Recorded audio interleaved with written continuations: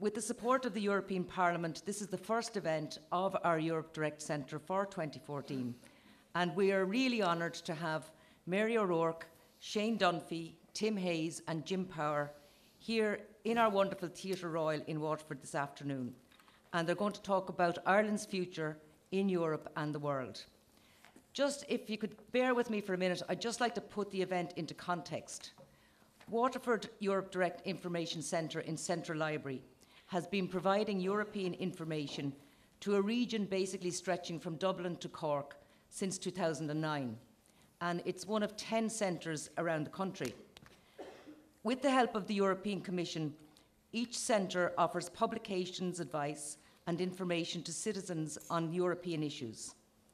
And the centres also provide a direct phone line to Brussels, where you can get expert advice on any issue, as well as internet access to EU websites and speakers and seminars and events to inform the public about European priorities and policies throughout the year. And just to say, this event wouldn't have happened today without the hard work and support of a number of people. And I'd just like to take a minute to thank those people now. I'd like to thank the staff of the European Parliament and the European Commission. I'd like to thank Annette Kelly and Ruth Montague from Libraries Development LGMA. And of course, I'd like to say a big thanks to Sinead O'Higgins and the staff in Waterford City Library, and Shane Dunphy and the students in Waterford College of Further Education. You've all worked very hard to make this event happen today, and we're very much looking forward to an interesting and a lively discussion. And finally, now I would like to very much welcome Mary O'Rourke to Waterford City as we start to celebrate our 1100th birthday celebrations. Mary needs no introduction, having spent many years in Fianna Fáil as a Fianna Fáil TD and indeed as deputy leader of the party.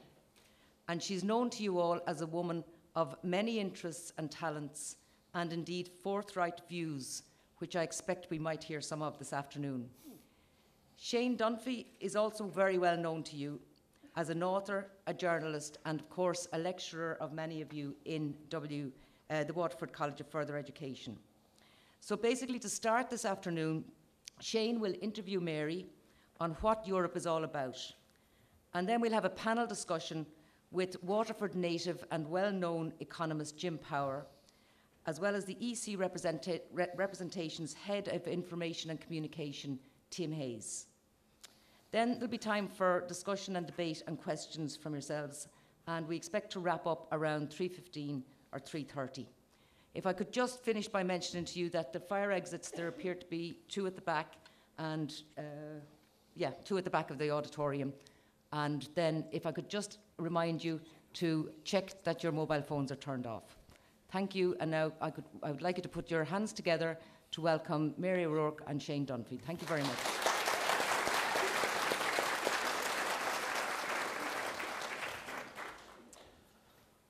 Mary, thank you very much for coming. How are you? Mary and I, as you've already been told by Jane, we're going to chat for a little while just to kind of lay the foundations for what the debate is going to be about. So let's get straight to it. Mary, I'm going to personalise it a little bit first of all. Talk to me about what inspired you to want to get into politics in the first place. Put yourself back maybe at when you were a student, like so many of the people in front of us. What caused you to want to go into politics? Well, it was long before that now. Really? Okay. Yes, and I hope this is working. Can you hear me? Yes. Yeah, it was when I was very young, so many years ago. My father in Athlone was the local town councillor and county councillor and sort of Mr. Fianna Fáil in the town. So when all those bigwigs from Fianna Fáil would come to visit, or that time there were a lot of open air lectures out in a square or maybe on a mall, like a mall you had here, wherever. We had one of those in the river near the river as well. But whenever they would come, they would always come down to our house afterwards. Now there were four of us in our house. There was my brother Brian, passed away, God rest him. My brother Paddy passed away. My sister Anne, alive and thriving, and myself. And I was the youngest, the tail end of all of those. So when there'd be the big open air meeting in the market square, and they would come back to our house, all the men, and my father would all go into this big living room, and I would be, and my sister would be put to bed. Now, we were young, but I was always listening, and I'd creep up the corridor, put my ear to the door to try to hear what they were talking about, Jane. I wanted to know what was this wonderful manly talk, that their voices would go up and they'd go down and they'd go up and down, then there'd be a fight and a roar and all that. And I said to myself, someday I'm going to be part of all that. And I did, yeah. And when you decided this was the career path that you wanted to go down, in your head, if you had to sum it up in maybe one word, what did you think a politician did? What was your role? I didn't get to that point of going to be one of those. First of all, I earned my living, and I went to UCD and I did arts, and then I did a HDip, and I taught in a secondary school in What did you teach? I taught English and history. When I started with Latin, I was a Latin teacher. Now they don't teach Latin anymore. It's a great pity. It was a lovely, terrific language. I started at that, then I went English and Latin. So I did that for some years, and then I joined my local organisation. So you've asked me, what did I think politicians did? Well, I'll tell you very simply. I thought they always were doing things. Now, ask me to explain doing. That they always seem to be busy, talking, doing, visiting, saying big speeches. Oh, I could see myself saying big speeches, yes. I thought they always were very busy people, but I always thought they were people who tried to help people. I would see my father being the councillor, I was a child, they would come to the house to see him at night. Some people would come, and my father trained me very early, because I was very young. I was way younger than the boys or my sister. I was in charge of opening the door to them, and I would say, "Would you sit down, please, and my daddy be with you soon." And he always told me to be nice about it and polite, and I did, and they'd have their chat, and then I'd go to the door with them. And I noticed they always were in better humour when they were leaving him. So I thought whatever wise words he had.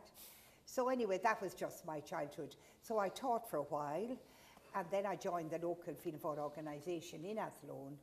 And then the local elections came, as they are coming here now on May the 22nd. And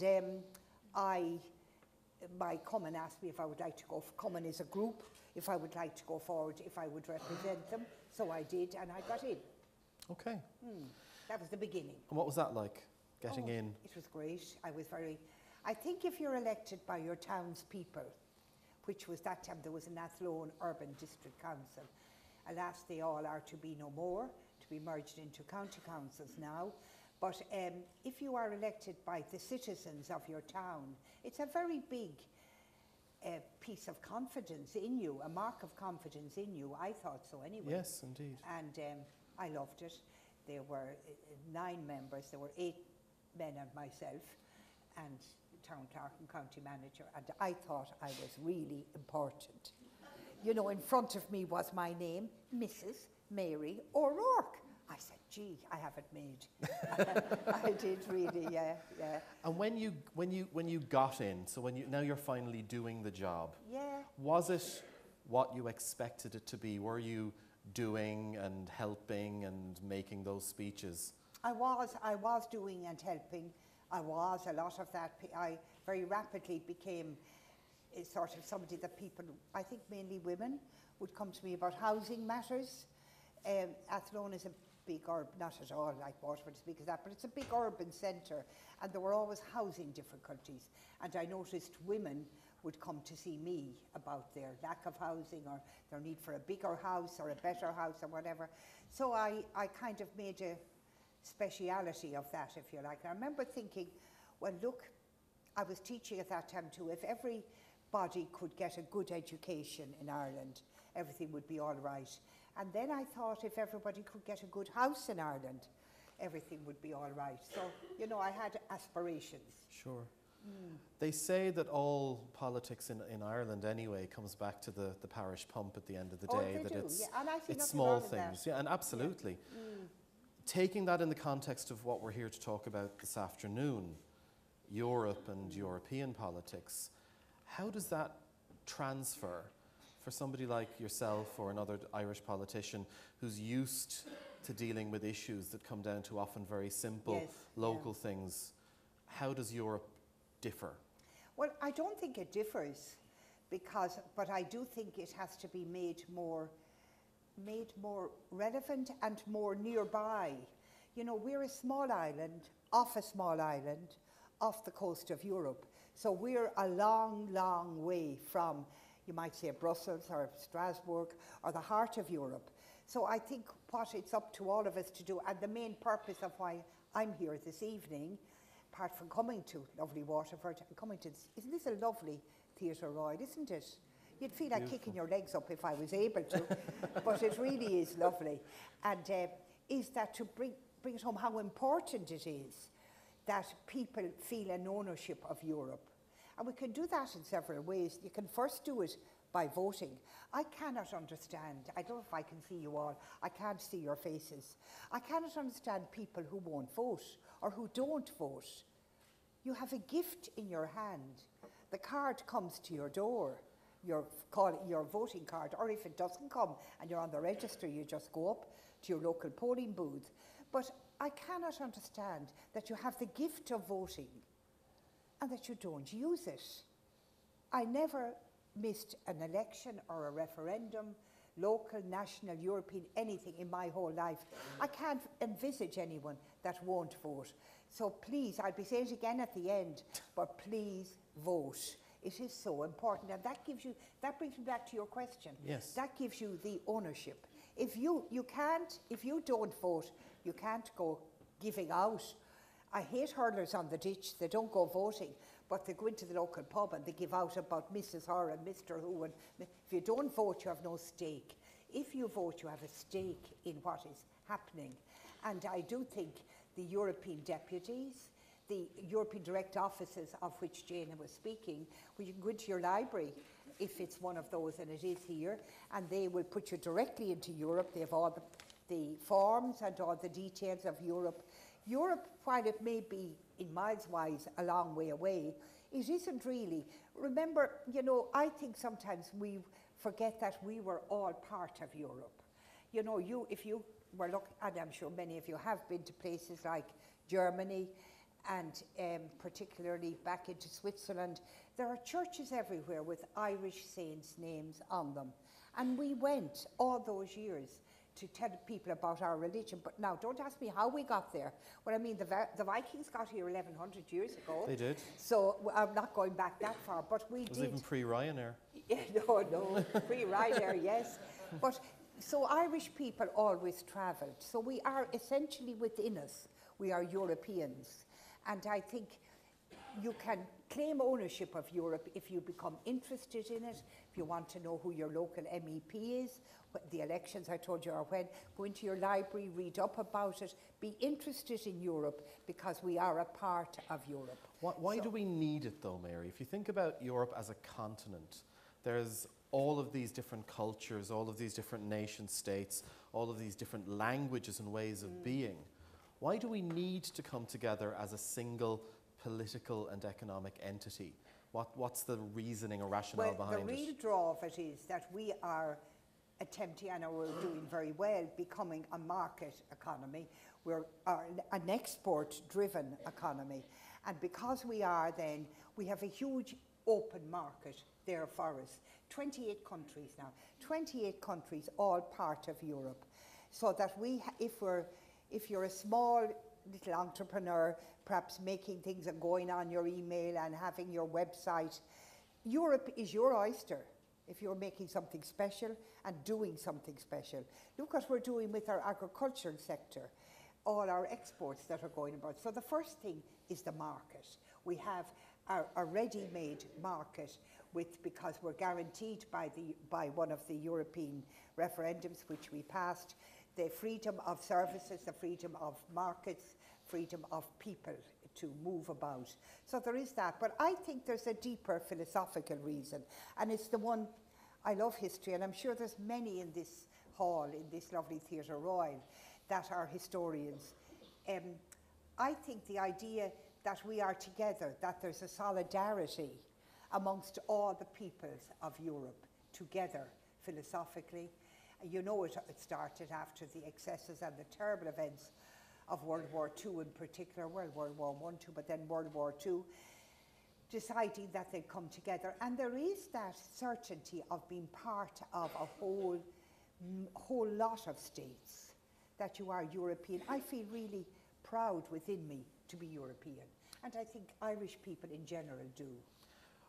When things went a little bit wrong for us Yes, a and few they did years go back, very and wrong, they yeah. okay, I was trying to be understated a Yes, little I bit, but know. when things went disastrously wrong for us a little while ago, some of us were very glad that we were members of Europe because we could look Call to upon somebody them. to help Yeah. us, and others were not so happy because there was all of this issue of us losing our sovereignty and losing our identity, and there was many conflicting voices. There were emotions. Yes, absolutely. Now, we all know that the background to that and what happened in the bailout and all the rest of us, but we've heard a tremendous amount of talk about the Troika doing this and the Troika doing that and the Troika insisting that we do this and that and the Troika leaving.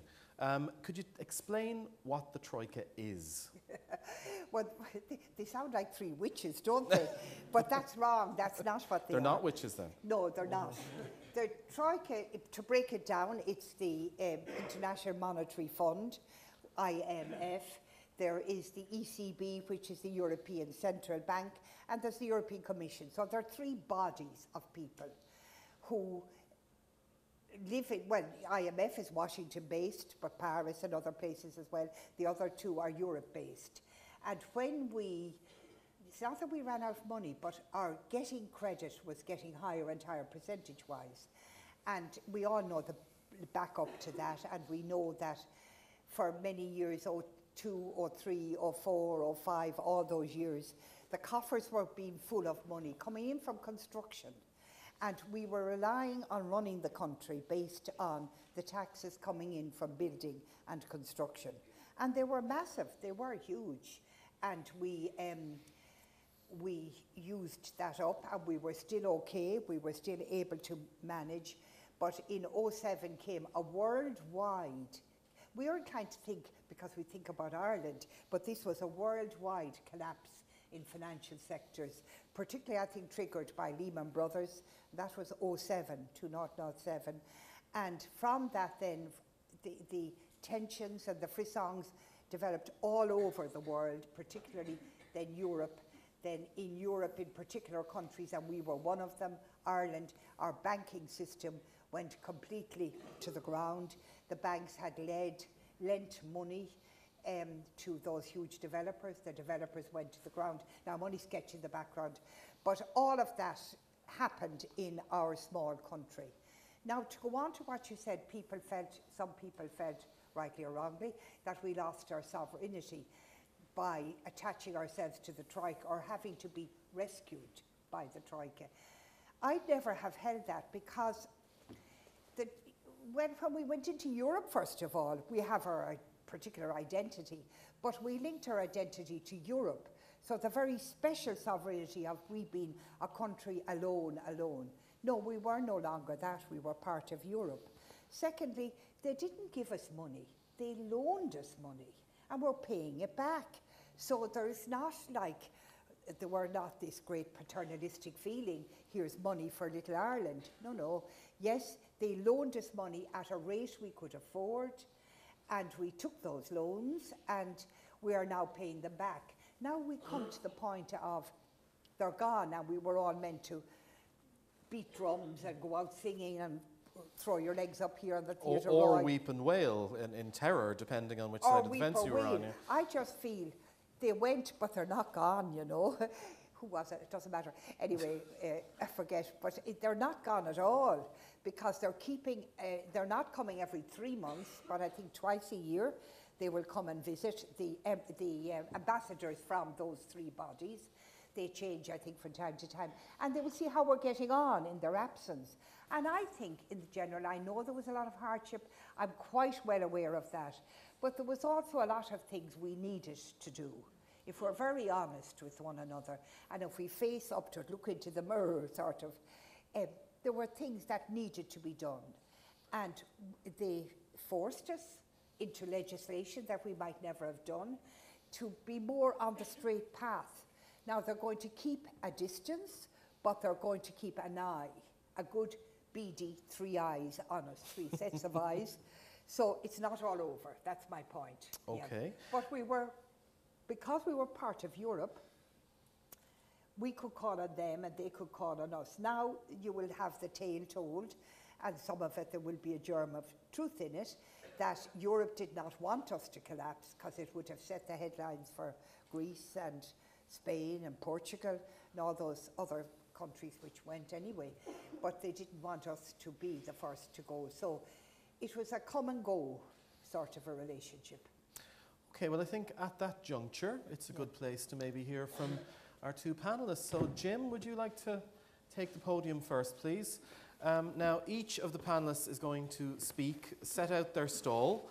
We're going to give them each 2 minutes to just kind of outline what their particular perspective on Europe is. Okay, so I have my assistant over in the wings here, Karen. So have you got 2 minutes on the clock? And off you go. Right, good afternoon, ladies and gentlemen. I'll just give you from my perspective, a very quick perspective on where we are or what Europe means to me. I have to say I travel a lot and I feel a hell of a lot more at home in London, New York, Boston, San Francisco than I do in Frankfurt, Paris or Rome.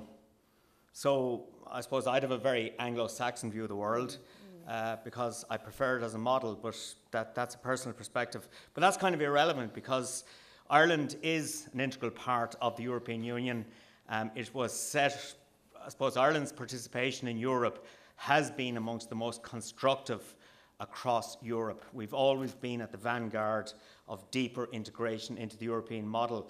Many reasons for that, some historical, not least the need to break our dangerous reliance on the UK, particularly from a political perspective.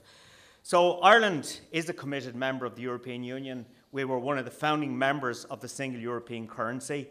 And I suppose one of the concerns I had with the single European currency, and it's one of the concerns I have with Europe in general, is that I think a lot of what happens, and the single currency was undoubtedly a victory for politics over economics. The single currency for all of the countries that signed up did not make economic sense because they did not fulfill the criteria of an optimum currency area, and I haven't enough time to get into that, unfortunately. But be that as it may, we joined the currency, and I think a lot of the problems we've been dealing with over the last 5 or 6 years, particularly the evolution of a bubble economy, had a lot to do with our membership of the single European currency. But to use the old hackneyed phrase, we are where we are. We cannot go back and revisit that whole process because there are suggestions around the place that Ireland should now exit the single European currency. In my view, that would be economic and political suicide. We've got to keep going. We've got to push the agenda now. And time up. That's 2 minutes. I'm glad I wasn't kept to 2 okay, minutes. I just want to conclude on 2 points. One is that in terms of the Troika, I believe Ireland was hung out to dry in terms of the guarantee we gave to the banking system and the decision to guarantee bondholders in the banking system. And I believe the reason we did it was because if bondholders had been allowed go to the wall, that we could have created a systemic banking problem in Europe. And that argument stands up very strongly. But the point is, if we gave one for the team, we should now be rewarded by Europe. I don't believe the 35 billion that we gave to Anglo and Irish Nationwide should fall on the shoulders of the Irish taxpayer. We did it to bail out Europe. We should be rewarded for it. And if we're not, I think we should question our relationship. I would 2 points before I sit down, Shane. We'll have to call security in a minute. Call security, throw me out of the place. One point is that it is important to remember within the Troika, the IMF, the European Central Bank and the Commission. In my experience, the Commission was extremely pro-Ireland's position. Okay, and I would certainly regard the Commission and the IMF as allies rather than enemies of Ireland. The European Central Bank I won't talk about. The final point is that in relation to the European elections next June, I think the importance of having good Irish people representing our interests in an increasingly integrated Europe is incredibly important. And if you look at people like, you know, I'm not being political about this, but Sean Kelly, Marion Harkin, Mairead McGuinness, you know, they are doing a fantastic job for Ireland on the European stage. We need more people like that out there. Pat the Cope. Pardon? Pat the Cope Gallagher. Oh, Jesus, sorry.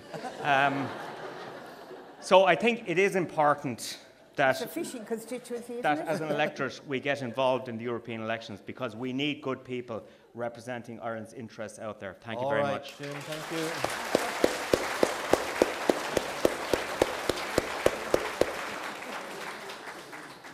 Okay, Tim, we're going to aim for 2 minutes, but I'm not sure how successful we're going to be.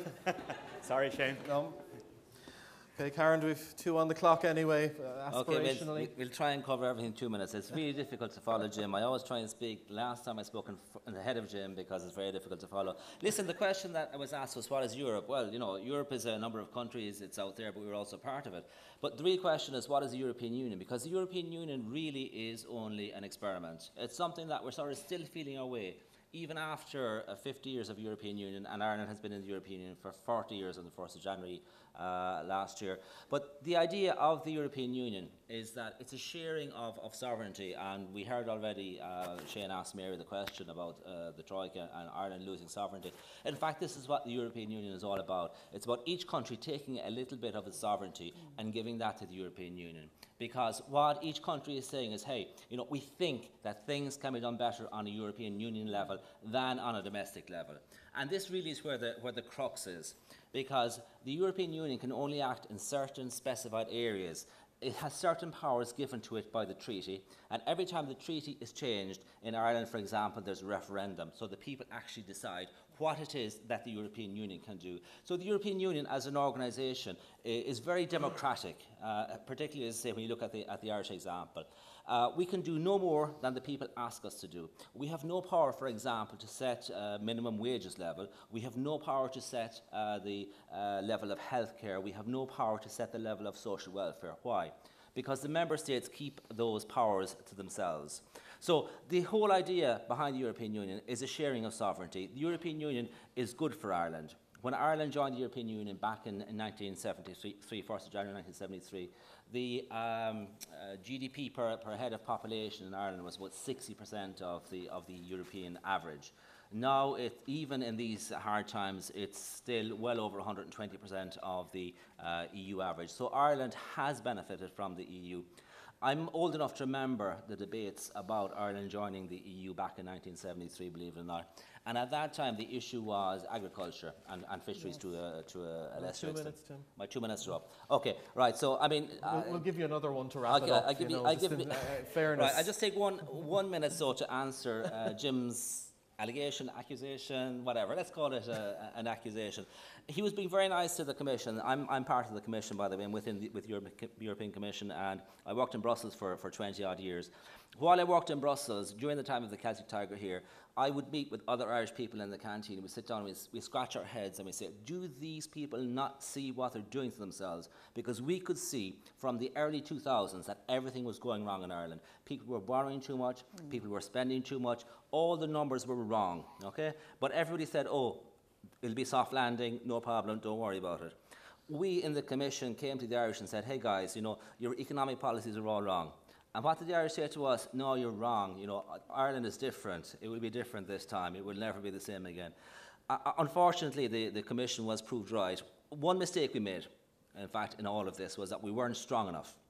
We should have stood up to Charlie McCreevy at the time when he tried to overheat. Well, we told him he was overheating the Irish economy. But what did he do instead? Was he introduced a special savings scheme so people could salt away money and then get more money at the end, thanks to the government. Anyway, so what I'm trying to get across is that, you know, the European Union is not something out there. We're all part of the European Union. It's very important to understand it. It's a very democratic place because of the fact that we only work on the powers given by the people. And it's so important to get out and vote in the European Parliament elections because the European Parliament are the co-legislators. Every time a piece of legislation is created in Europe, it is not Brussels that creates it. There is no such thing as Brussels. It happens that some of the meetings are in Brussels, but it is the ministers from the member states and the members of the European Parliament together that make the legislations. So it's a cop-out to say it's not us that created it, it is us that created it. It's never them, it's always us. So thank you very much. Okay, thank you, Tim.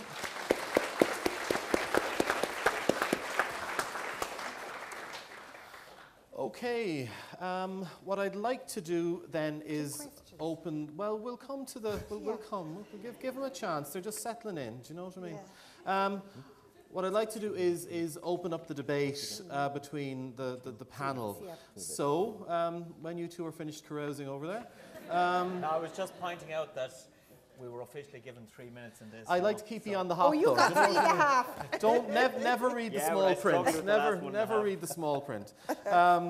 Okay, what I'd like to begin with is, and sure we'll start with Jim. Could you give me one positive thing that you see coming down the line for Ireland in this post-Troika environment, and one thing that we need to look out for, maybe one negative aspect of this new situation, because we're going through a period of flux at the moment. So one positive and one negative. Well, I see the positive. Quite simply, there's clear evidence that the economy is starting to recover. You know, it's not. Give me some of the signs. What are the signs of that? Okay, if you look at the last 2 weeks, we've had superb agricultural export results from Borbia, 9% growth, a 10 billion industry at this stage. We had a very strong foreign direct investment performance by the IDA last year. Earlier this week, we had Enterprise Ireland announcing a pretty decent year in terms of net job creation for indigenous companies. International confidence in Ireland has improved significantly, you know, as evidenced by the bond issuance last week, which went out at a rate of under 3.5%, which is very positive. What are bonds? Explain bonds. It's how the government borrows money. Okay. You know, when the government borrows money to finance our excessive deficit, they issue government bonds, and the rate we pay on those bonds is really determined by how much confidence investors have in our ability to repay the loans. So what happened to us when we entered the Troika was that international markets lost confidence in Ireland. They believed that if we lend more money to this country, the chances are we will not get it back. So they insisted initially on significantly higher rates of interest, and eventually they refused to lend us money. We were locked out of markets. And when we entered the Troika, we had about 6 months' money borrowed at that stage. And if the Troika had not come along and brought us into the programme, given us access to 67.5 billion, Ireland within 6 months would have had to slash 10 billion of expenditure overnight.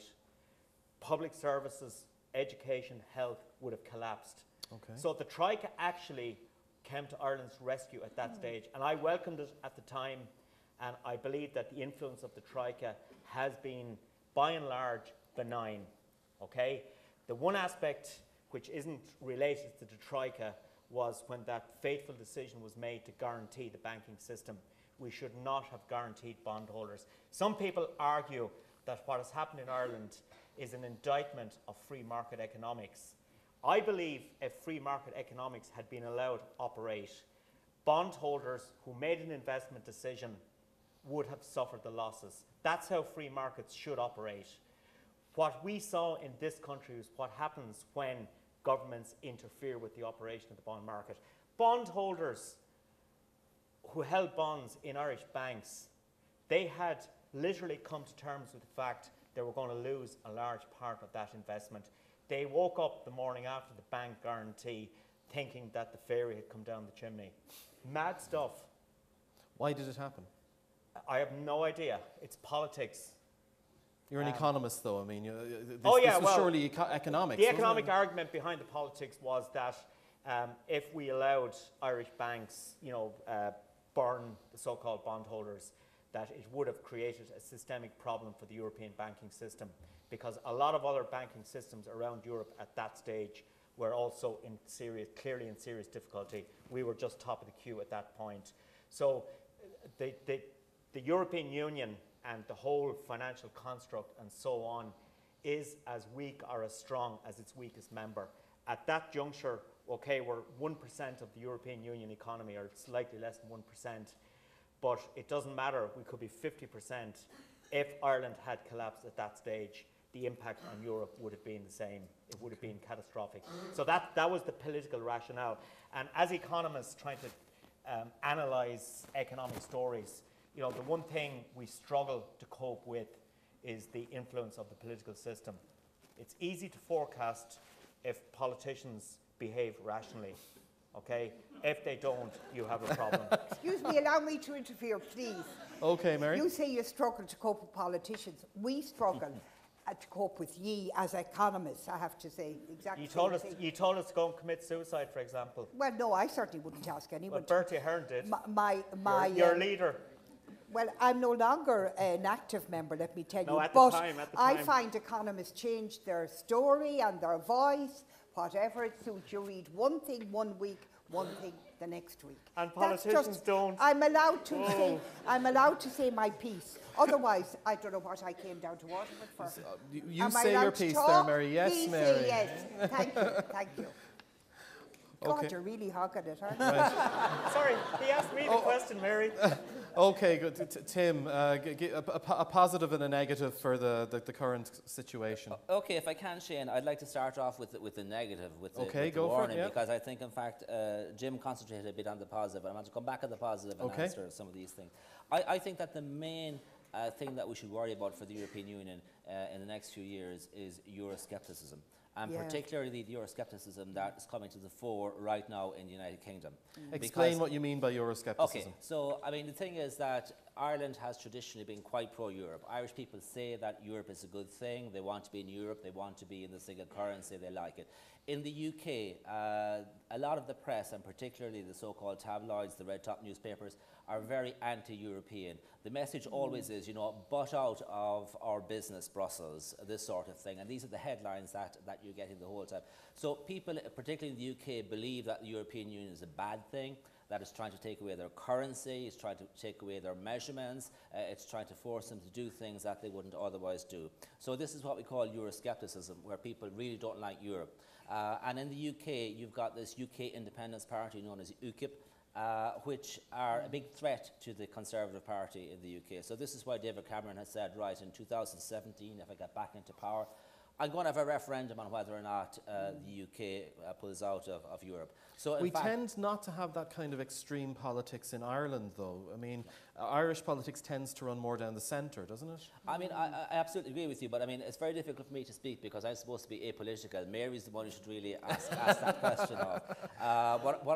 I'm concerned as a bureaucrat. I'm concerned about what image people have of the European Union, and it really pains me to think that, particularly in Ireland, there is this overflow of negativity coming from the UK, which then creates a negative impact in the minds of Irish people about the European Union. Because a lot of the people that are here in the audience are actually too young to remember what Ireland was like before Ireland joined the European Union.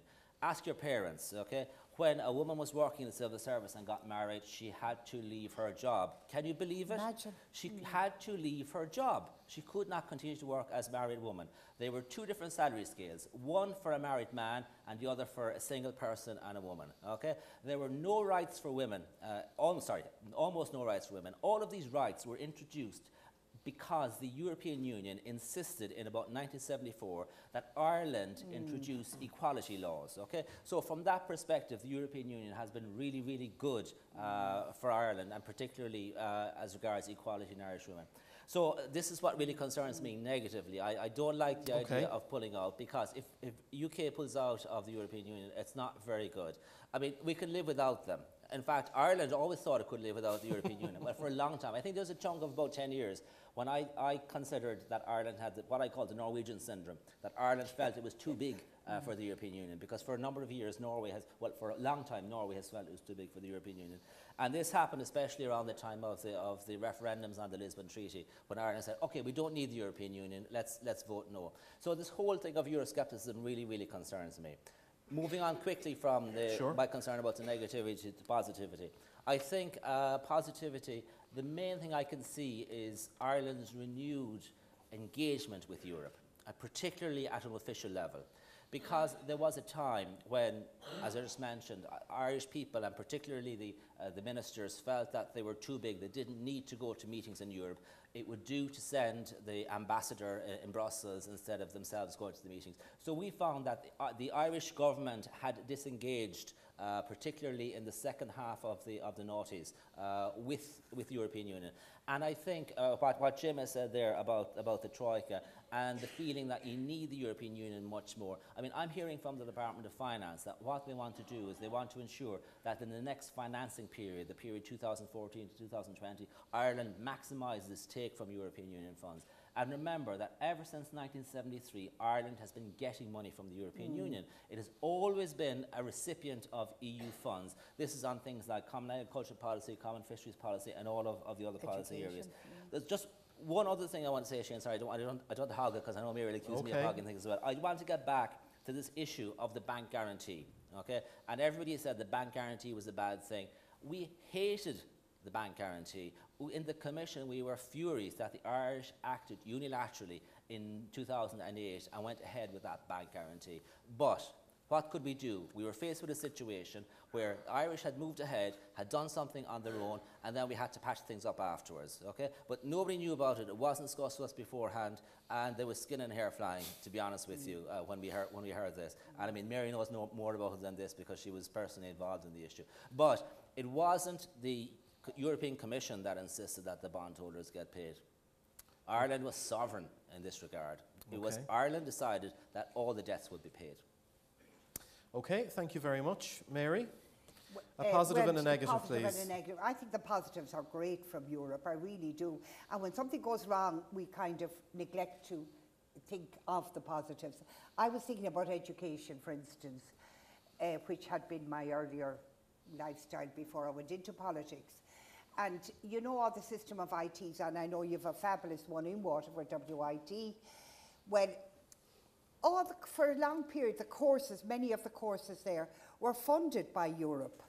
Europe gave the finance for the WIT and Athlone IT, where I come from, and Carlow and all the rest of them, to put on all the courses. They paid lecturers salaries, they gave student grants. All of that came from Europe because Europe wanted us to get up on our feet and to have a very fine system of education.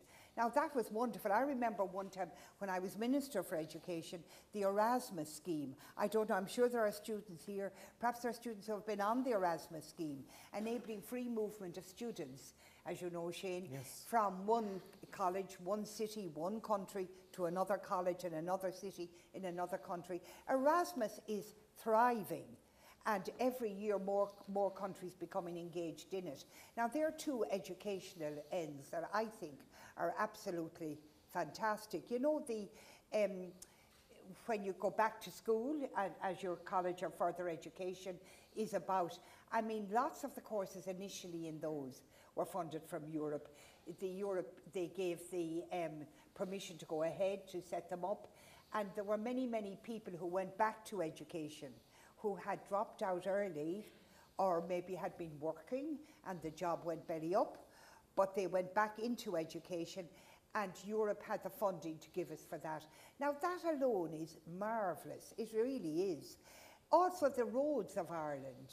I came down on a thing called the M9 today, and I mean, it used to be if you wanted to go from Athlone to Waterford, you had to go to Tullamore and on to Portlaoise, and then on to Carlow, and then on to Kilkenny, and then all the ins and outs of Mullinavat and all of that. You were hours on the road. I went up to near Naas, and we came from that right down in the end. So lots of money on the roads. Now they were co-funded, it wasn't all, but they would have been co-funded from Europe.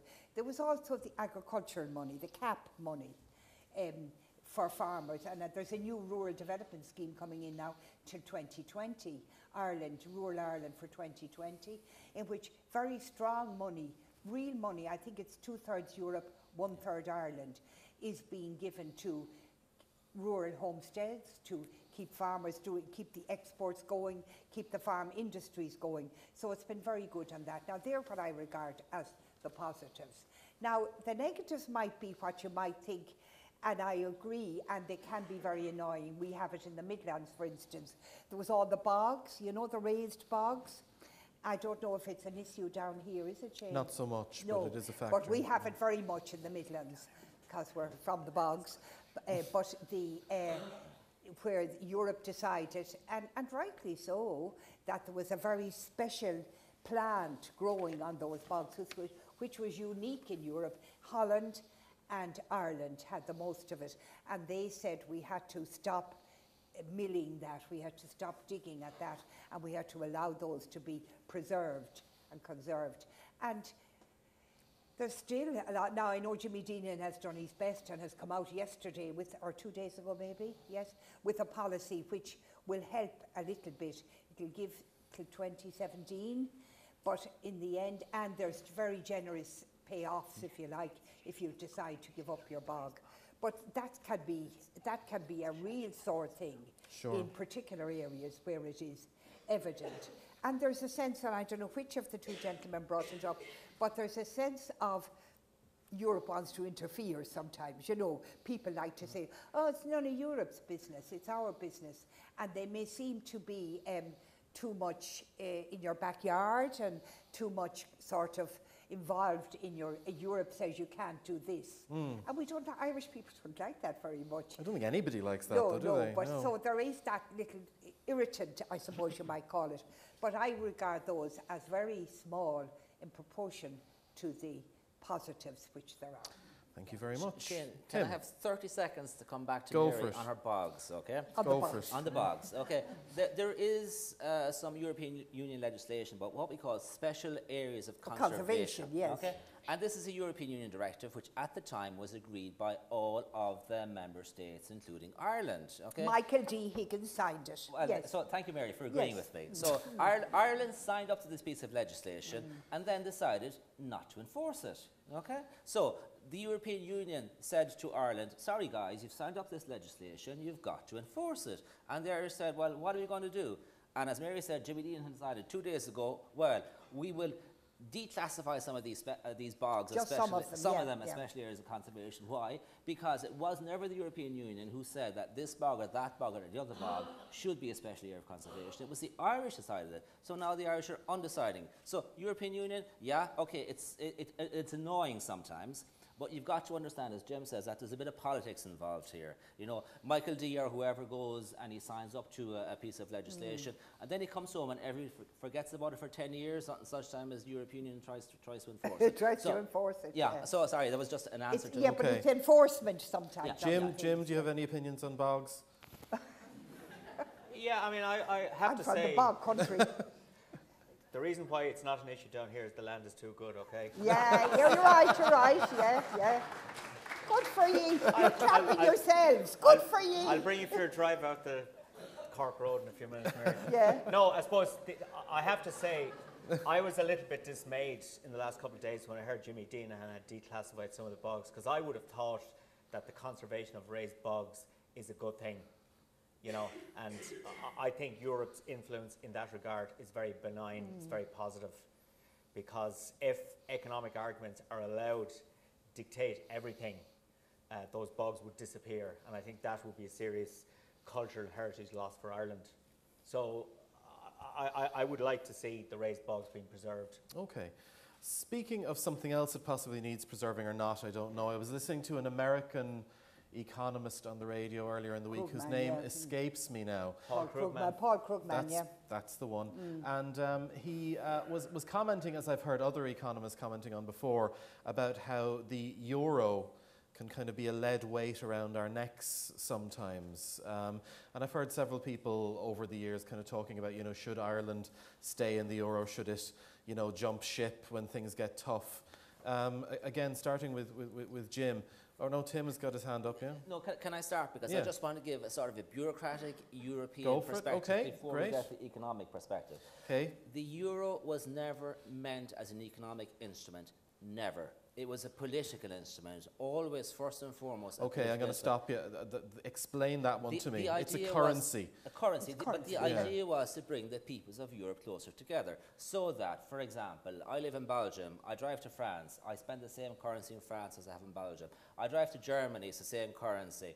I fly to Spain or Portugal, it's the same currency. So the idea is that you're creating or underlining this idea of it being Free a single market.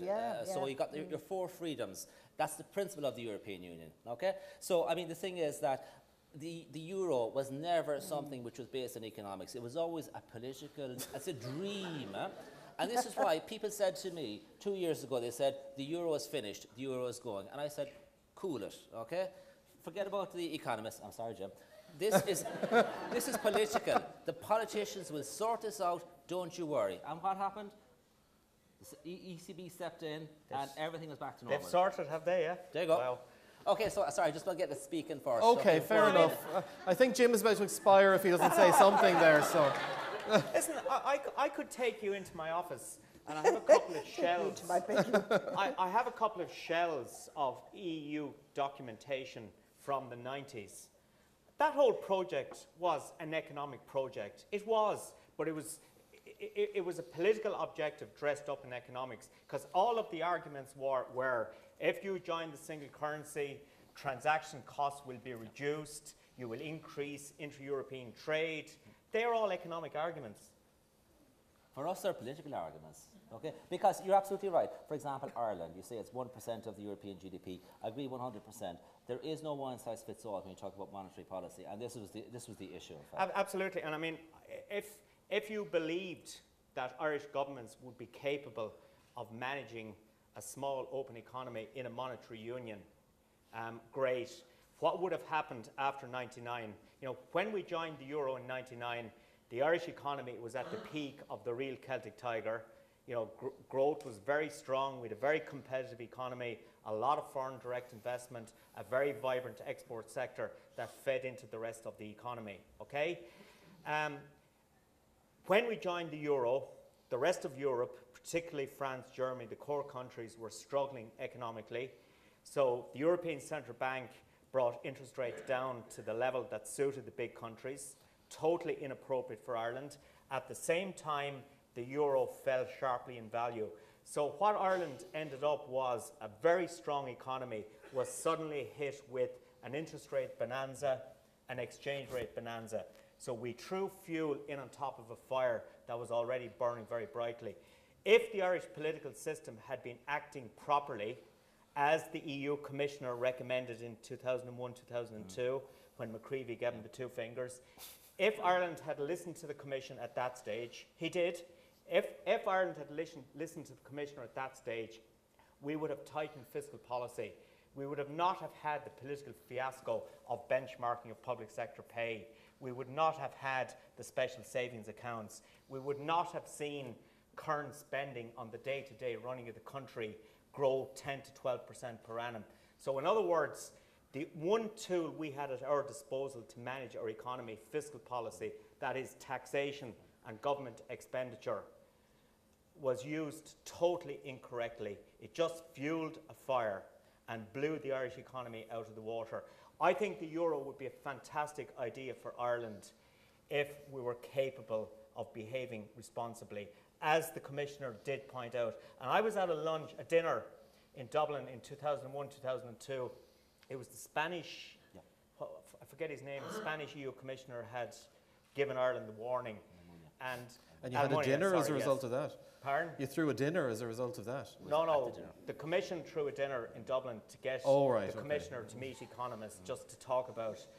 And all but 2 economists around the table were utterly rude to the Commissioner. I mean, one senior economist with a financial institution actually called him, and I quote, I'm not going to use the direct words, but I kind of quote, "You effing idiot, you don't understand Ireland." And there were 2 economists present that night who said the Commissioner was correct, John Fitzgerald, Leah Sarai and myself. But that was typical, and I wrote about it at the time in the Examiner, so I can go back and show you, I'm not making up, rewriting my own history. But the fact was, if we had listened to the external advice, things would have been much, much better. But in answering your question, Shane, in a very roundabout way, we're so far into the single European currency project at this juncture. You know, if the logistical, the political, the economic consequences of unilaterally leaving the euro at this stage would be suicidal, in my view. Okay, Mary, following on from what Tim and Jim have said there, and looking at Ireland in this post-Troika environment, I mean, are our problems, or the problems that we have faced and are continuing to face to a degree, are they down to a personality flaw in the Irish psyche? I mean, Jim is referring to us being irresponsible, habitually irresponsible in our behaviour. Well, for a period, yes, economically. But if you, I think that I agree with, I think it was Jim, perhaps it was Tim, it said that there is a sense of optimism now. But we have to keep, that's why I don't agree with, there was a lot of newspaper talking when the Troika finished their last stint. Now they're left, we're going to have a day of celebration, we're going to have a week of celebration, we're going to have a year of celebration. Celebration of what? We are already in Ireland, we're spending every year twice as much as we're taking in taxes. It's costing twice as much to run the country as we are taking in. Now, if you call that fecklessness or irresponsibility or whatever, but we've a long road to go yet. So the idea that we'd all throw our sweaty caps in the air and say, we're home and dry and we're good people again. No, that's not the way. We'll have to cut our coat according to our cloth, and we will have to trim our sails more.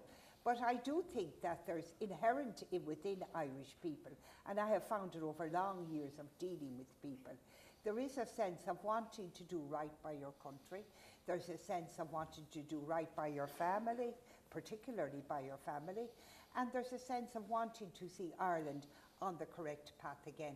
And I think we're on it now, but we have to stay on it. And that means a lot of very hard medicine yet to come, but it will be applied by ourselves to ourselves. Going to mean for the future? Have we seen it as bad as it's going to get, I suppose, is the big question I'm going to ask. Can I start with that as sort of the neutral observer, because I shouldn't really be concerned about Irish things. But I mean, you call it austerity, but why austerity? This has a very negative connotation. I mean, I think it was Mary said earlier that way back in 2008, the gap between the money the Irish state was taking in and was spending was, I mean, I think that the spending was 50 billion euro more or less, and the income coming in was about 30 billion euro more or less. Now it has come down over the years. That was because Ireland entered into what we in the Commission call as a deficit, which is not cyclical, but a deficit which is structural. It's a fiscal deficit, okay? And the thing is that, as Jim said earlier, if Ireland tried to balance the books in 2008, it would have meant that the Irish government would have had to pull this 20 million out of somewhere, out of probably expenditure, which would have meant that you'd have to cut people's salaries in halves. So what actually happened was not austerity, okay, but it was sort of softly towards the so-called Maastricht targets that Ireland had signed up for in the Maastricht Treaty in 1993. Tim, in successive budgets, I have been repeatedly kicked by the various changes and cuts and things that have been made, and I think most people would probably feel the same way. It feels like austerity. It may feel like austerity, but somebody like me, having lived abroad, okay, you go to your local supermarket in Belgium, and the woman, because normally it's a woman at the cash desk, will speak to you in French, or she'll speak to you in Dutch, or she'll speak to you in German, or she'll speak to you in English, whatever. Polyglots, as we call them, okay? But that woman is taking home €800 a month. €800 a month, okay? I know it's maybe unfair to compare the two things, but in Ireland, people who are unemployed probably get the same amount of money. The difficulty was that what happened in Ireland over the period was you had really hyperinflation because of the increase in property prices. People's salaries increased, people's expectations increased. So now we don't have a period of austerity, we have a period of retrenchment where Ireland has got to come back to the more sort of European norm. You might remember some years back the German ambassador got into huge trouble for saying that his daughter was a surgeon in Berlin, was earning 80 or 90,000 euro a year, and she was one of the top paid surgeons in the hospital. And what were the guys in Ireland doing, you know, drawing home 230,000 or whatever. So I'm afraid that people's expectations increased dramatically over the period of the Celtic Tiger. And unfortunately, people were saying, well, you know, Ireland is the third or the second, depending on what time the survey was taken out, a second or third richest country in Europe in terms of GDP per head of population. But, I mean, maybe Jim might discuss this later, but I think that GDP per head of population, as far as the Irish are concerned, is a very, very bad measure. We should look at GNP, which is domestic economy, and in that case, Ireland is in about 11th or 12th position in the European Union. Okay, explain the difference between GNP and GDP. Okay, the difference between GNP and GNP. Sorry, Jim, I'm going to be doing in layman's terms. GDP is inflated by the profits that the foreign multinationals make, in essence. Okay, so therefore you have some blockbuster drugs that are being produced in Ireland, which are very profitable for the foreign direct investment companies. I mean, places like Clonmel, there's quite a lot of companies there, Cork, and indeed in Waterford, you had some big multinational companies, and they make quite a lot of profits from the products that are manufactured here. And those profits have the impact of inflating the Irish GDP. So the difference between the Irish GDP and national GNP is one of the highest in Europe. So it's very difficult. I was looking at some data yesterday, which had to do with the balance of payments between the European Union and the rest of the world. And you know that Ireland has the third highest balance of payments with the outside world among the European Union countries. And what creates that? The drugs create it. You know that Ireland is one of the leading countries in the world for leasing aircraft. You know, sometimes whether a plane is bought or sold has a big impact on Ireland's GDP figure. So the figures have been played around, and in the Commission we also use GDP for most things, with the exception of certain payments. And when you look at the GDP, it can be very misleading. So Irish people really thought that they were rich and they could spend lots of money. So I would have to come back to my original proposal, which is, it's not austerity, it's just retrenchment, coming back to a situation where Ireland should have never got to in the first instance. Okay, all right. I don't like your answer, but okay. Of course you don't. I didn't expect you to. Jim? Retrenchment, what you said, isn't it? Retrenchment. Yeah. I didn't, or you could call it living within your means. You know, it's another description. One of the questions I didn't answer, or a bit of it, was the negative. Yeah. And the negative to me is the level of debt we have at a sovereign level, 124% of GDP. That will absorb between 8 and 10 billion in debt servicing costs per annum over the next 10 years at least, okay? And to put that 8 to 10 billion in context, next year we're going to take in around 40 billion in tax, around 40 billion in taxation. So almost a quarter of our total tax take flows out of the country servicing the debt. So that's the big negative. And the problem with that, and this is where the argument gets quite emotional. We are spending too much, we're not collecting enough, okay? So we've got to get rid of the deficit. And we've got to bring down the debt level as quickly as possible because it is just absorbing resources out of the economy. One of the problems is that 64 billion of that debt is related to the banking system. Okay, about 34 to 35 billion went into a black hole, never to be seen again, which is called Anglo and Irish Nationwide. But the other 30 to 34 billion approximately, we may get some of that back because our investment in AIB will eventually bring some money back to us.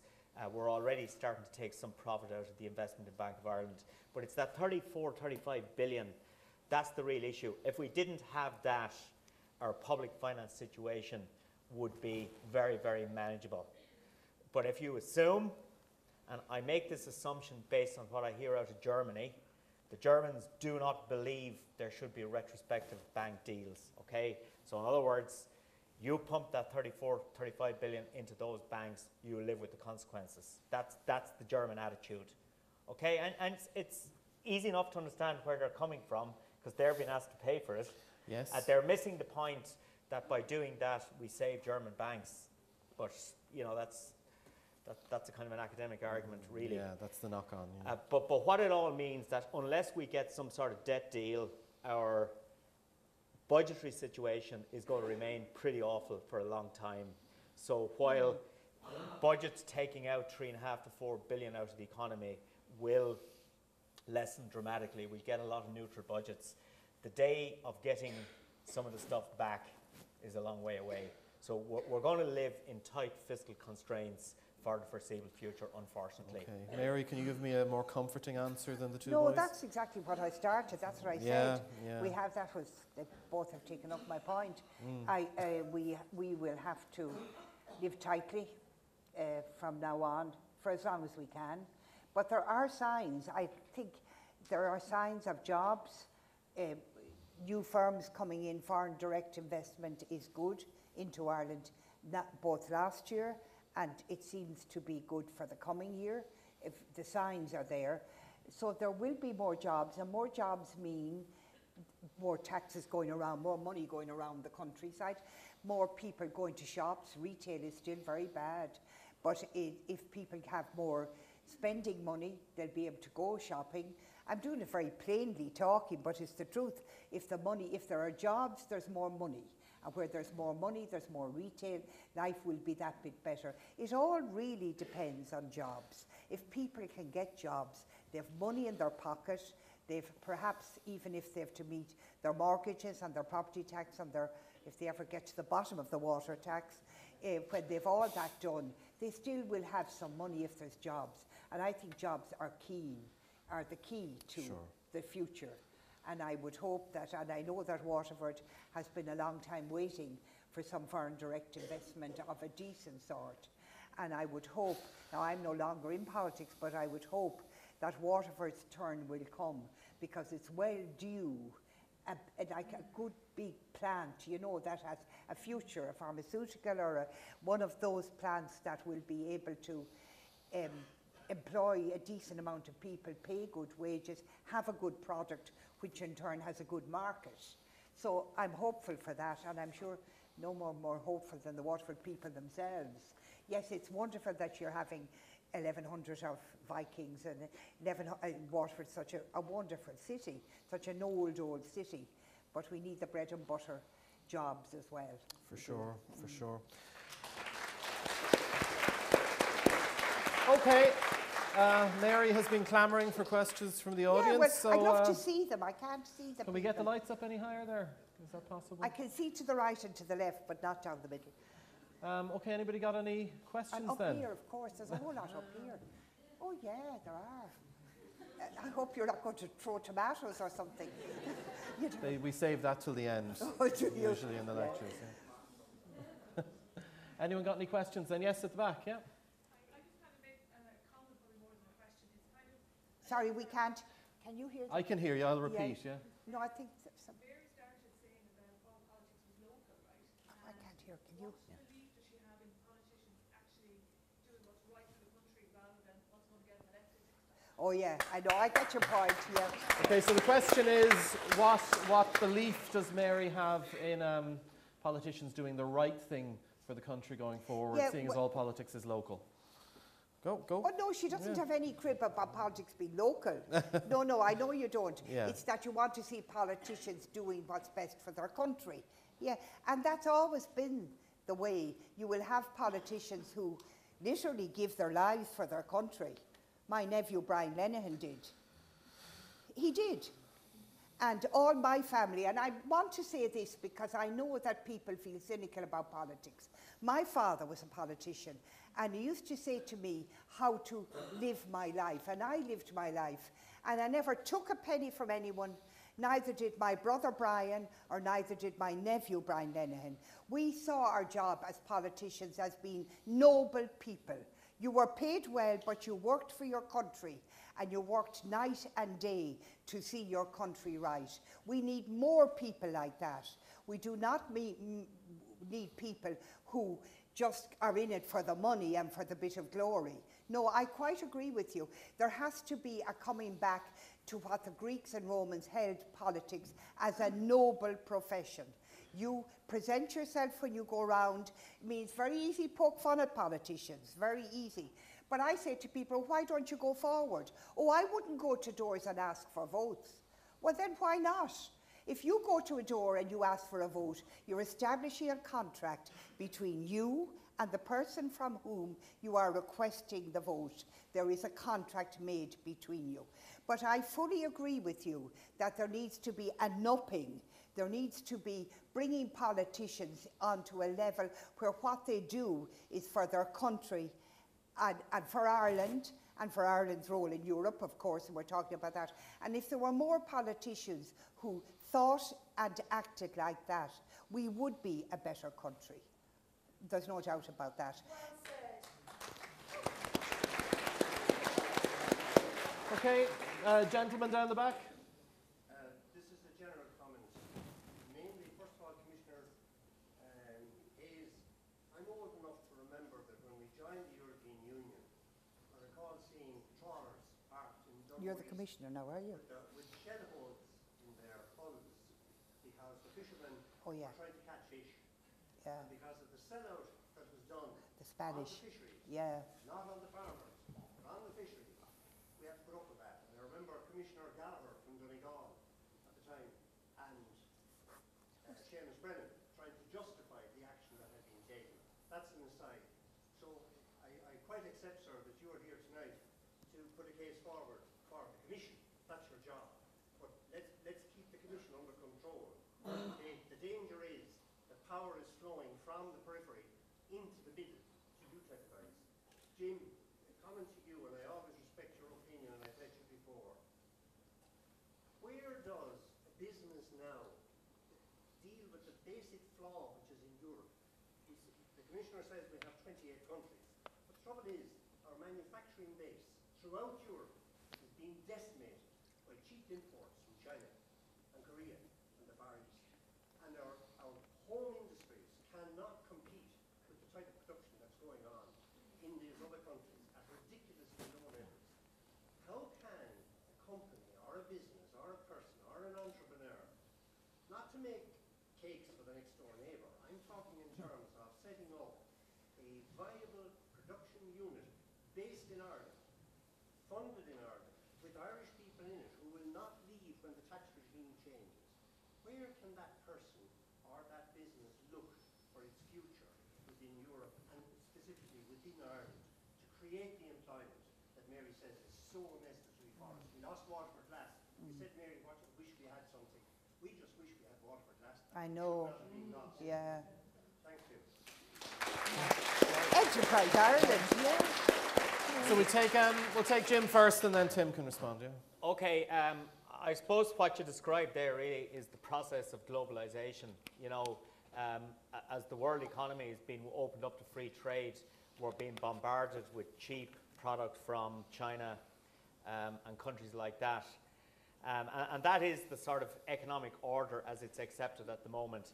So there's two ways of looking at that. I mean, we manufactured T-shirts in Donegal 15 years ago. If we today were still able to manufacture T-shirts in Donegal, to me it would represent 15 years of utter failure. Because as economies become wealthier, as the cost base and the standard of living increases, certain activities become uneconomic and they relocate to cheaper locations. Okay? That's what globalization is all about.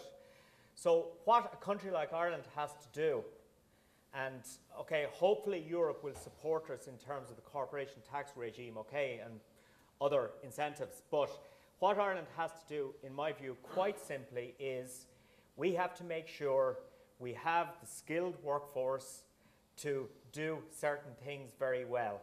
And that's why if I had one wish for Ireland over the next 20 years is that we invest twice as much money in education and the quality of the labour force.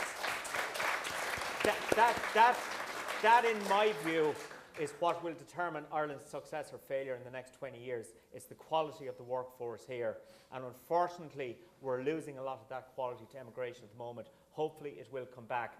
If you look at some of the big Irish success stories, and thankfully, some of them are actually located in this region. You know, if you look at Dawn Meats, if you look at Glambia, if you look at Flahavans out the road, and then you look at Kerry, the other side of Munster, you know, we're doing certain things really well. And we need to build on those strengths. So I don't think we should try and compete with China to produce T-shirts, because if we do, the whole quality of living will just decline dramatically. Jim, with respect, they're not just producing T-shirts, they're producing computers. They are now, yeah. Laptops, high Phones. technology. Yeah. I went to a trade show in Berlin at the beginning of September.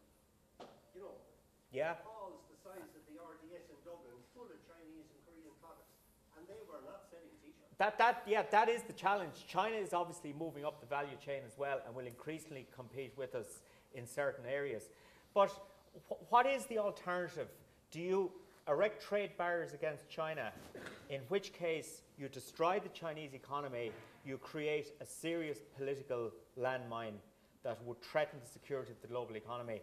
I think it is in the interests of global security and political stability to have China become a wealthier, more prosperous country. I just want to give Tim a chance to respond there. Yeah, Tim? I mean, firstly, thank you very much for my instant promotion. I'm not actually a commissioner, because that's a really political job. So people like Morgan, I'm getting paid to do that. That's my job. I'm supposed to be. It's your able to talk authoritative about tone, European Tim, Union. you see. Anyway, listen about the fisheries. I mentioned earlier that the European Union was an experiment. I mentioned that it was all about sharing sovereignty. And in this context, sharing sovereignty also, unfortunately, means sharing the little fishes, okay? What I would say is that if you go back to 1970, 1971, 1972, when negotiations were going on about Ireland's entry into the EU, the Irish negotiators went out to Europe blindfolded and with their hands tied. Why? Because nobody knew what fish the Irish fishermen were fishing from the seas, okay? So there was no base on which to start the negotiations, and that was really, really unfortunate. So I'm not saying it was the fishermen's fault that they've lost the quotas. What I'm saying is that when you're negotiating in a political context, you must have good figures to work from. Secondly, as regards cheap imports, there is a sort of we have some trade tools within the European Union, and one is what we call import duties, okay, or countervailing duties. And in the context of the Far East, we regularly, and some of my colleagues have spent many, many years doing this, we do what we call anti-dumping investigations, okay? So we go to the country or the factory that's making these equipment, and we see whether or not, in fact, they're dumping the product on the European market. If we find they are dumping the product, we introduce what we call countervailing duties, okay? So it's a duty that's collected by customs. Let me give you an example. 3 or 4 years ago, you might remember, there was a fruit importer in Dublin, was put to jail by revenue because he evaded the duty on garlic. Okay, so what happened was the European Union put on a duty on garlic. Why? To protect the European Union producers of garlic. But this guy, when he was importing it, he was calling it apples and then subsequently selling as garlic. Okay, so he was fined or put to jail by the revenue because it was a revenue offence because of the duty. And that's something that the European Union do, is impose these duties. Finally, and Jim gave me the opportunity to mention the Irish corporate tax regime. Let me state here and now, okay, that the European Union has no interest whatsoever in changing the Irish rate of corporation tax. There is only one entity that can change the Irish corporate tax rate, and that is the Irish government, okay? And I have to say that, reason being that in the European Union, areas to do anything to do with taxation has got to be agreed unanimously, okay? So therefore, 28 member states must agree to change the rate of corporation tax if the Commission made a proposal to do it, which we have no intention to make any proposal to do it.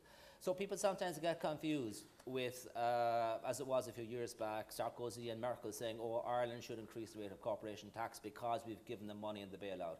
Rubbish. There is no connection like that. It will never happen that anybody other than the Irish government will raise the Irish rate of corporation tax. I just wanted to clarify that. Okay, thank No, you. but the gentleman's question... That's Jim. Jim has to run unfortunately. I just want to make my apologies. I have an engagement in DCU at 6 o'clock, so thank you very much for your attention. And thanks, Jim.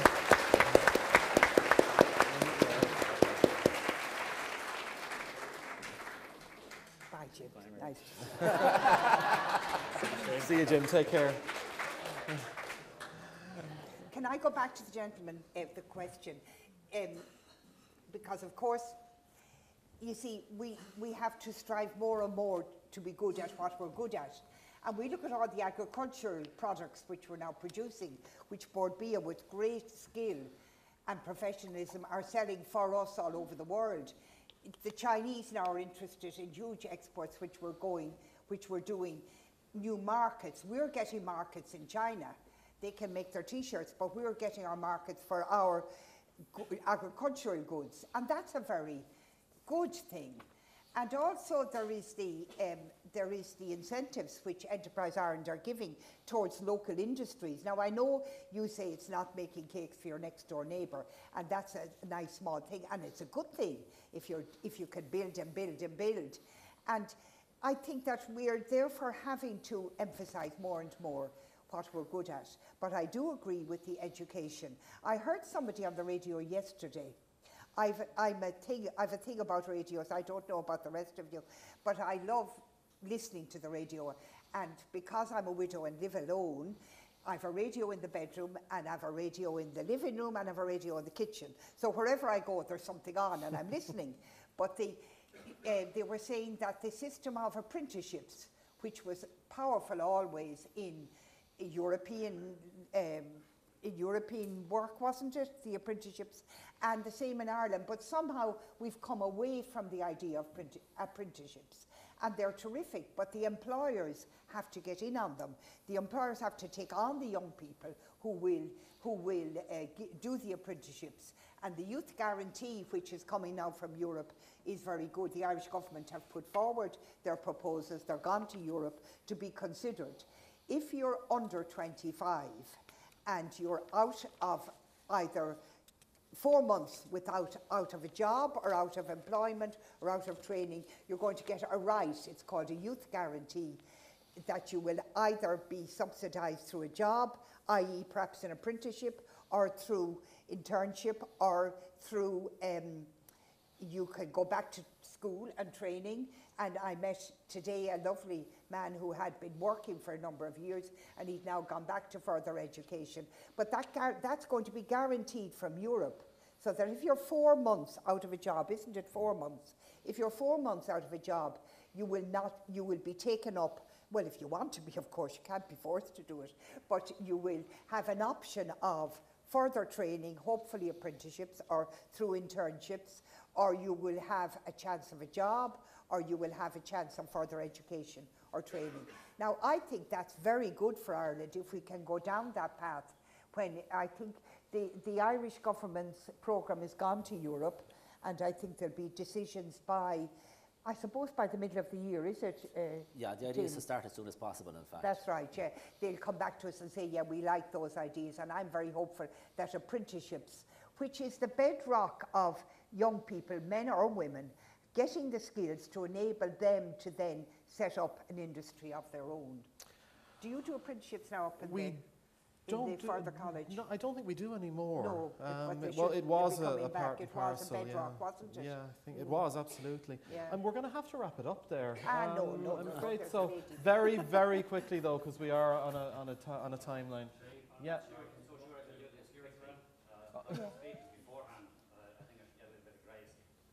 The earlier part of this, there's a certain element of déjà vu. Déjà vu, yeah. First of all, we had Mary defending the politicians. Not really. Then, sorry, Mary. Yeah, go on, sorry. Yeah, I'm sorry. I shouldn't have cut across you, yes. Jim protecting the economist.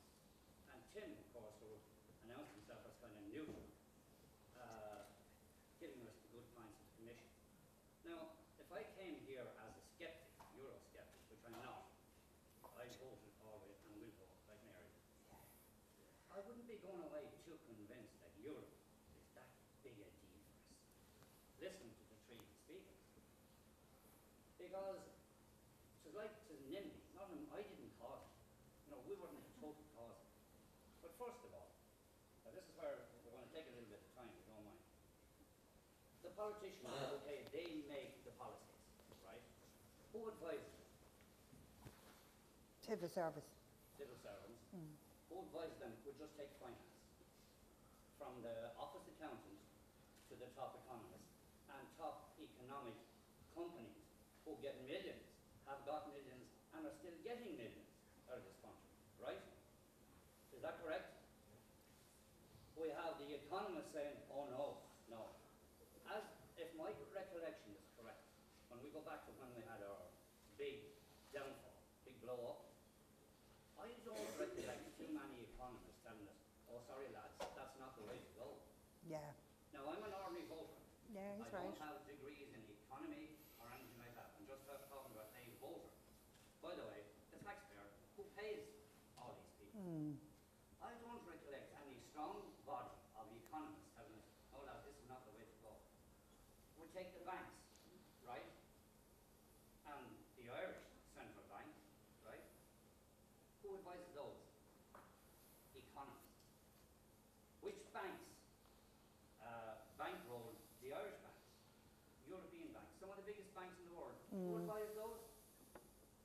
More economists, yeah. These are the people who put the money into the banks. And it went belly up. So who are we to believe? Who are we to believe now? Now luckily I'm not a skeptic. I will vote in the European election. But if some of the idea for this was to convince people, look, stay in Europe, be a European, be a good strong European, you know, I'm not so sure that this would have persuaded me. And it's pity Jim has gone, because when Peter here spoke about the importation of stuff from the Asian countries, the BRIC countries, for instance, right?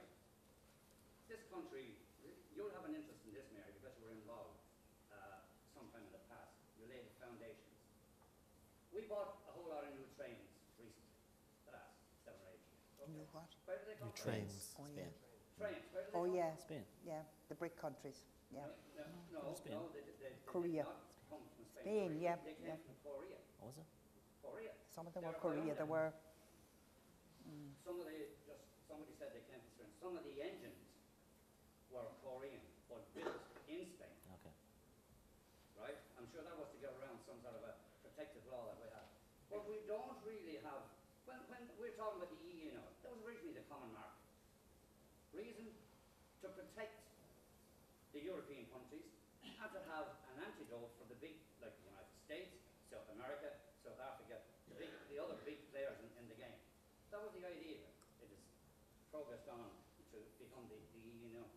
But we had a threat from Brazil some time ago in Argentina for our beef Beef, farmers. Yeah. And it was a serious threat. Yeah. And Tim, when you mentioned that Sarkozy and Merkel, they just mentioned the fact that our corporate tax was, those are threats.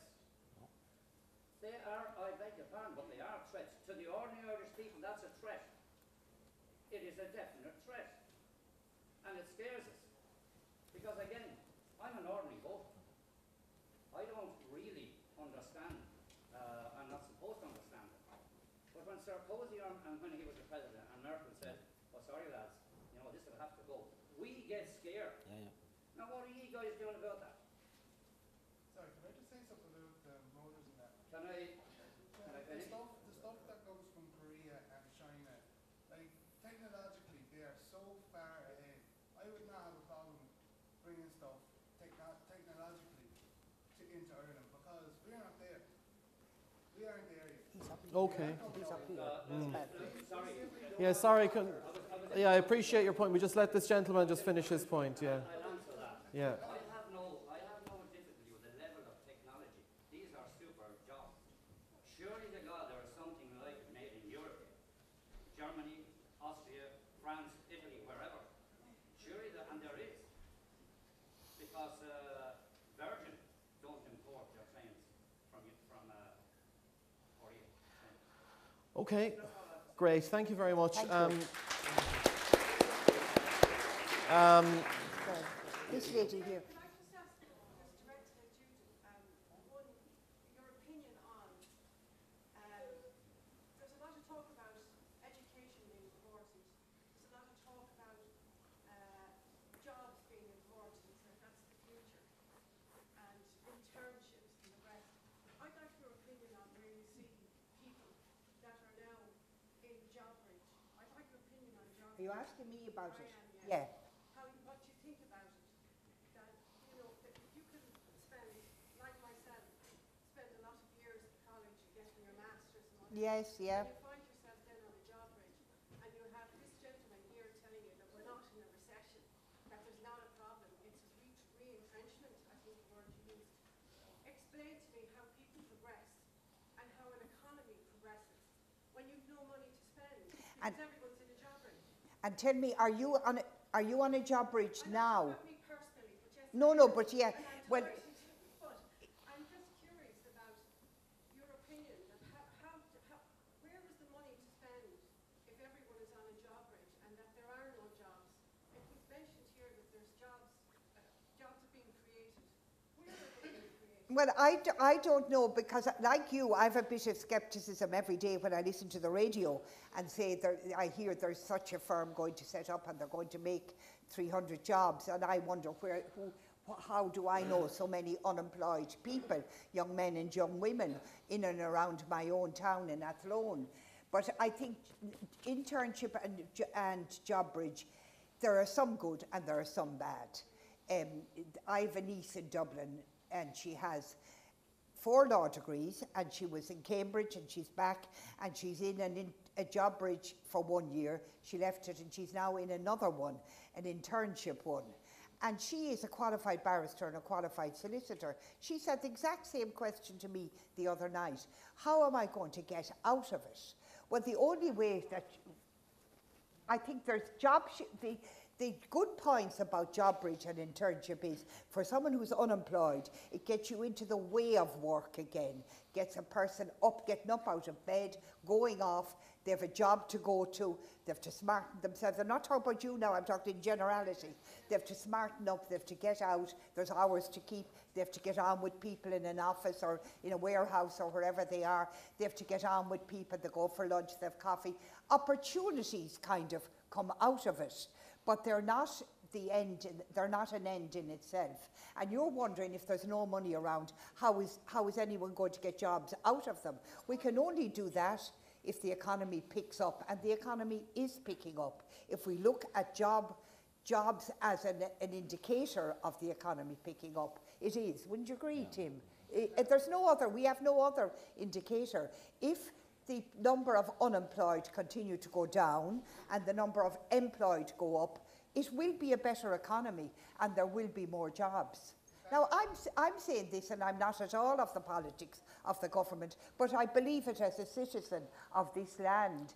And I have a young family who in turn all have young children, and they'll all be coming into the jobs market. But the only way we can do that is if the economy continues to improve. And if it continues to improve, the job market will improve and people will get jobs. And in the meantime, if a person was lucky enough to get into a job bridge and an internship, which offered at the end of it, and 60% of those who do those jobs, 12 months, get into a real job afterwards, a paying job. And that's worthwhile if it works out and you've got a job. In the meantime, if you can do, I told my niece, in the one she's in now in Dublin, what you'll do, Anita, I said, is you make yourself indispensable in that internship you're in. Whatever you're doing and you've been given to do, you come in every day, be smart and bright, and make yourself indispensable. And she said she's nearly coming to the end of her time. They've said to her the other day, her lady over her said, do you know, I think we won't be able to do without you. Well, wouldn't that be great? She'll get a job. So, you see, there's just opportunities in things if we can go for them. It's more the money. If you have a population that are going around in a loop, in and out of jobs, and there's no money being generated, but then how does an economy... But there will be money generated if there are more. Is there more employment? More employment will mean less reliance on social welfare, more money freed up there. It will mean more people earning and paying taxes. And it's the paying the taxes that brings in the money. By saying that, is that not a card that can be played, like Tim said? Sorry? On the EU. Like, they said the EU have no hold over the likes of social welfare. If that was raised, if more people have more money to spend, first of all, Yeah. would that not help then by creating EU was raised, wouldn't that raise everyone's money in the whole of Europe? Because we're not the only ones that, oh Jesus, I'm low on money this week, I'm low on money every week, and people on the breadline. If that was not handed over to the EU and everyone had a general on, like if you're on the dole, you had a general amount of money that made it people comfortable to pay the bills, to go out. So, you know, I might go to the shop and actually buy something for myself this week. Okay. Sorry, Tim. Can I come in And we're on very briefly? Yeah, we have to finish up on Okay, this one, lads. Just So to answer yeah. that, I'll answer the questions in reverse order, okay? Just to answer that question specifically, the European Union is always interested in getting more competence because we like to be able to make sure that things are even across the European Union. But will we get competence in the area of social welfare? Not in my lifetime. It's for the member states to do it. If the member states want to give it to the European Union, then fine, but I don't believe they have any interest in doing it. To answer the lady here about the job bridge, what I would say is that, you know, it's very difficult for governments to create jobs. All they can do is create the environment to allow jobs to flourish, okay? And this is what the Irish government are trying to do at the moment. This is what the European Union is trying to get every member state to do, is try to encourage people to create a feel-good factor, because when there is a feel-good factor, people feel better, things will work out. We always said that after a country comes out of a recession, it takes 18 months for the jobs to start climbing again, and that has started happening in Ireland. When you look at all the data is extremely positive for Ireland. I'm getting data every day of the week, and I send around to my colleagues, another bit of good news about the Irish economy, another bit of good news about the Irish economy. I'm not an economist, but the numbers are very, very good. To answer this gentleman here, criticism, can I just put this event in perspective, okay? The idea is to start a discussion about the European Union, because we feel, certainly in my office in Dublin, that we don't go around the country often enough and talk to people and listen to people. So what we're doing with this event is we're saying that because the European Parliament elections are coming up, let's have these events around the country and let's throw open the floor to people who have different views or who want the opportunity to talk and to say something about the European Union. It's not that we're trying to propagandise, it's just that we're providing an open forum, and thanks very much to the Europe Direct Centre here in Waterford for hosting us today. You know, it's really been a pleasure to come and speak to you and listen to you and hear your concerns. That's all I want to say. Thanks, Tim. Mary has the last word. But I do think that if I have a criticism of today, it is that I didn't get to speak individually to people. I would far prefer that there were more questions, Jane. I know you had an awful lot on your plate, and thank you for the way you guided it. I nearly went for Jim Power's throat at one stage, but you kept an even keel on it. And I would like that there would be more questions and I would meet more people. It is exactly as Tim said. It is because people say, oh, Europe, that's all up there and I've no time for it. And what does it mean to us? It means enough. It means really, it's our everyday life is bound up now in Europe. It's bound up in your own country, and your country is bound up in Europe. And really, all of us, we're only on this life once. And I always believe, grab life when you can. You won't come this way again. And I know that sounds trite, but it's the truth of it. And when you get to be my age, it's getting shrinking in. And I would really say to please vote. Remember, it's your stake, it's your gift, it's your stake, it's your country, it's your continent, it's Europe. And we'll do more for ourselves individually and for our parish and our town and our county and country if we go voting. And May the 22nd will be the date for European elections. But thank you for putting up with me and listening to me. Thank you. Thank you, Mary. Hold for a second, Say thank you very much on your behalf to Shane, Mary and to Jim and Tim for what has been really the start of what could be quite an exciting debate. And I'd like to remind you that the Europe Direct Information Centre is available 6 days a week in Waterford City Library, and you really can get information on any aspect of the European Union there. When you were coming in, we had a draw at the door, so I would like to ask Mary if she would pick out the winning card, and we've got a new e-reader. What's the prize? It's an e-reader, Mary. An e-reader. Oh, an e-reader, okay. I prefer you read my book. I'm sure they can get it on the e-reader, Mary. It's called Morris and... Morris Barry. Where's Morris Barry? you can get your prize around the back of the stage here. So thanks very much, and thank you all for coming. I'll Thank you. write on it, yes. And don't forget to buy Mary's book. Send them on to you. Thank you. If anybody has the book, I'll sign. Out of this,